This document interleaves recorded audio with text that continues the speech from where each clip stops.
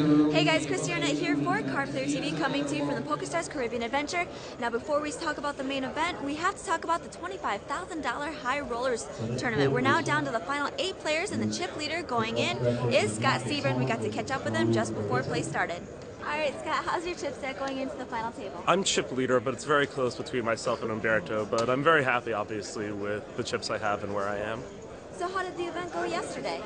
It went very well. It started off really slow, and I was below starting stack for the first around 6 hours or so, and only got some chips much later towards the day. Right before dinner break, I won a good amount of chips off Gus Hansen to get me to just below average, but at least above a starting stack. And after dinner, then everything went really well, and I was just able to accumulate a lot of chips. Now, of course, with a $25,000 buy-in, we've got a really tough field. Have you gotten your table draw yet? Yes. And how is it looking?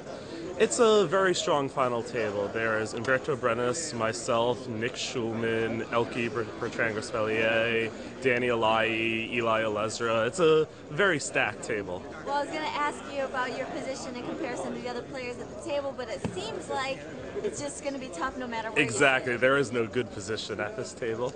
Okay, well, with such a tough table like that, do you have a strategy going in, or are you just going to try and feel it out?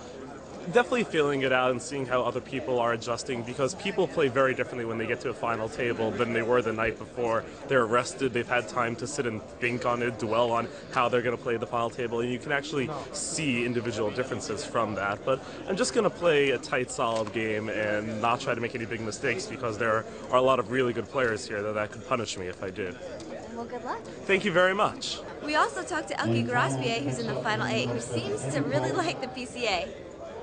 Alright, Elky, we caught up with you before the start of the main event because you're the returning champion and you felt really confident, but you're like, oh, let's not make the final table the main event, let's do it in the High Rollers event. So congratulations on the final table. Thank you very much. How did play go yesterday? It went pretty good actually. Had a slow start, but the structure was so good that we really have a lot of time to build up our games, and I was able to pick good spots. So I'm very happy with the way I played. I made one really tough call against some other player when we were down to 12 or 13. So it went pretty well overall. So I'm glad how it went, and I'm in a good spot at the final table. So I'm gonna have to keep playing very well. How's your chip position?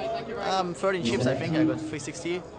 Scott Seiver and Umberto's have more than me, but they're kind of far from me, so it's not that dangerous yet. And I'm pretty good in chips here. Well, I think they're calling you, so we'll let you get away, but good luck. All right, thank you very much. Now to the main event. There are just over 100 players left, and the chip leader is David Baker. Among those at the top of the chip counts are Dan Heimiller and Max Pescatori. Day 3 is going to be an exciting one, so make sure to check back on cardplayer.com for more video updates. I'm Christiana for Card Player TV.